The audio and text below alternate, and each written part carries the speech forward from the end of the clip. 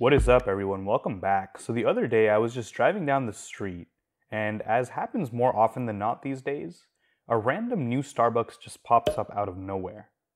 And so I started thinking about, well, there seems like there's a Starbucks on literally every block these days. What is the average distance between any two Starbucks locations in Los Angeles? So we see that there's just tons of Starbucks all over Los Angeles. So this is a view of general Los Angeles, and each of these little coffee icons you see is a different Starbucks. You can see in some areas they're super concentrated, in others they're less concentrated, but there seems like on any given Starbucks, it's not too hard to get to the closest Starbucks to that one. So how would we begin answering this question? We'll need some kind of data, and then we'll probably use Python to do some kind of analysis on this data. It turns out that Starbucks website itself hosts the store locator app where you can put in a zip code. So here I put in a zip code in downtown Los Angeles, 90012. And it gives me a list of a bunch of Starbucks locations that are around that zip code. So one idea right off the bat is to grab the URL that's at the top of this page and use Python's requests library in order to see if we can grab all the information on this page in a programmatic way. So let's see if we can do that first. Let me just try and show that. So the URL at the top of that page looks like this. So let's just give that the name of URL is equal to this string here. And now let's go ahead and try to call the request library, so requests.get on this URL. And we'll put that in a variable called response. So one thing, we first check if this was a successful request. So we do status code here. And 200 status code means it was successful. The next thing would be to check what the actual response looks like. So if we do response.text, whoa, it looks like there is a ton of stuff here that represents the web page that we were just looking at. Now what we're looking for in all of this mess is a list of latitudes and longitudes representing all of these stores that are showing up in this left panel. So if I were to do a control find for maybe latitude, here we go. So here's a bunch of coordinates. So we have latitudes and longitudes, we have more latitudes and longitudes. So it seems like there's a bunch of latitudes and longitudes for all of the stores that this request is giving back to us. Now the question is, how do we isolate just those lists of latitudes and longitudes amidst all the other text that's getting returned to us? And for that, we're going to use Python's regular expression library. And so I have that expression down here. Let me just grab it. So we're going to go ahead and say regular expression library.findAll, and here is the regular expression itself. Looks a little complicated, but I'll generally walk you through it.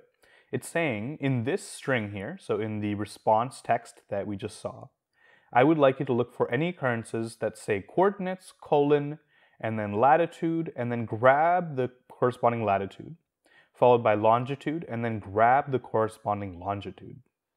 And so we're going to go ahead and run this, and we see we exactly got back this big list, each element of which is a tuple of size 2 containing the latitude and the longitude of the store. So now we're in business. We know for a single zip code, so here in this case 90012, we're able to get a list of latitudes and longitudes of all the Starbucks stores. So it turns out there are 100 things that get returned by default from this call. It returns the 100 Starbucks stores that are closest to that zip code. Now what we need to do to get all of the Starbucks locations in Los Angeles is to iterate through all of the zip codes that make up Los Angeles County. And for each zip code, we're going to do this call and extract these latitudes and longitudes. So after a little bit of searching online, we find that the LA City Geo Hub, so straight from the Los Angeles County data portal, we have this download of the CSV of all of the zip codes in LA County. So we go ahead and download that, and then in our Python files, let me get rid of all of this code we were using to play around with stuff. So the first thing we do here is we open up that zip code file. So if we do LA zips, what that looks like is a big CSV, and we're just going to iterate through this zip column, which tells you all of the zip codes in Los Angeles County.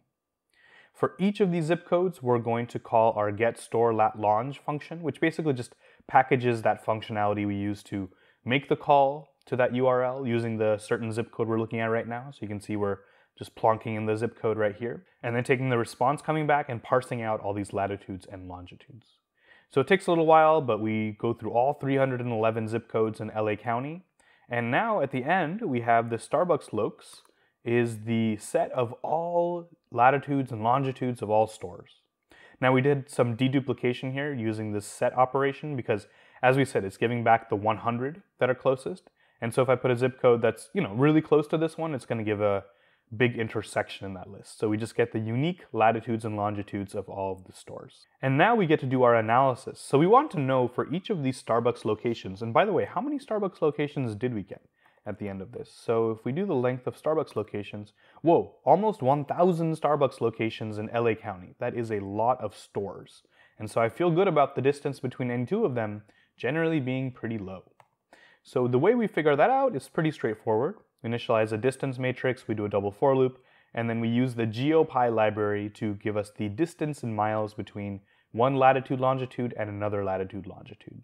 And we update those values in the distance matrix. And then for each of these 987 Starbuckses, we're going to get the index of the Starbucks who is closest to it using this operation here. Finally, in this cell here, we're going to basically draw a map of everything so we can see this in the way that it's best visualized.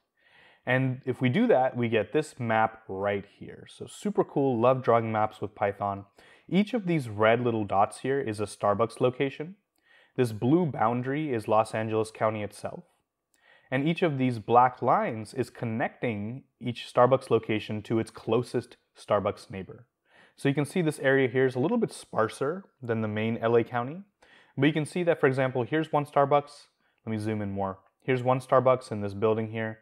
Here's another Starbucks near Lyons Avenue and Valley Street. And if you click on the line segment, it tells you the distance between them is less than a mile. So you could walk between these two things in less than 20 minutes or so. But where we really see the density come is when you look at this main part of Los Angeles. So looking at this general mass here, you see that these line segments are really short. If I click on some of them, 0.87 miles. If I click on this one, can't even get a good click on it, less than half a mile. This one here is about 1.7 miles. Ooh, these guys are 0.14 miles, easy walkable. So you can see that it really is not that much distance from one Starbucks location to the other. So there's probably some fun graph theory analysis to be done here, thinking of these Starbucks locations as nodes in a graph and thinking of these links as edges, basically looking at what's the closest Starbucks to a given Starbucks, and seeing kind of these forms you can get. So for example, you see that there's these kind of clusters going on. You see this W shape of these 1, 2, 3, 4, 5 Starbucks that are all mutually connected to each other and you can get to them in a straight path. Other times there's more island kind of properties where there's just two things here. And if you get to these more densely populated areas, you can get more interesting shapes like this one over here. And so finally, to answer the question that began all this, let's take a look at this density plot of the miles to the closest Starbucks in LA County. And we see that actually there is pretty much no mass, no density of this plot beyond around 2.5 miles. Every single Starbucks in LA County is at most 2.5 miles away from its closest Starbucks. That's kind of crazy when you think about it. 2.5 miles, and that's just kind of the upper bound. The average, so this gray line here, is just a little bit over half a mile. That's kind of crazy when you think about it. If you're at any Starbucks in LA County, then there's a good chance that the closest Starbucks is going to be half a mile or about a 10-minute or so walk away from that Starbucks. So we see that the closest is actually 0.03 miles. That literally seems like no distance at all. And the furthest it could possibly be, the furthest distance between two Starbucks in LA County is 2.62 miles. Still fully walkable if you really wanted to commit to it. So this kind of blew my mind. Just looking at it visually was super pretty. Getting a visual look at solving this problem that we thought of. But the main point of this video is really talking about, here's a question I have around data. In this case, it was kind of a silly question of what's the closest distance between two Starbucks. But even whether the question is silly or serious, or if you're using it for a real project, an academic project or work, wanted to show that although in school we typically use these kind of prepackaged data sets from Kaggle or from the internet somewhere that are nice CSVs, everything's cleaned for us. In the real world, we kind of have to use what we got. And so in this case, we were scrappy. We were able to go to the store locator, kind of get a sense of how it works, realize that we could put zip codes in here and that would work, and then get all of the zip codes in LA County using this other website, and then combine all of that knowledge using Python in order to programmatically iterate through all these zip codes, and then grab all of the Starbucks that are around that zip code. So just basically wanted to say that be scrappy makes you a really good data scientist. Be willing to go in and look for data where it exists, in the form it exists, and get it in the form you want. That is probably one of the, if not the, top skill for data scientists. So hopefully this was a fun little video. If you have any comments or questions, please leave them in the section below. Thank you so much for watching until now. Like and subscribe for more videos just like this, and I will see you next time, everybody.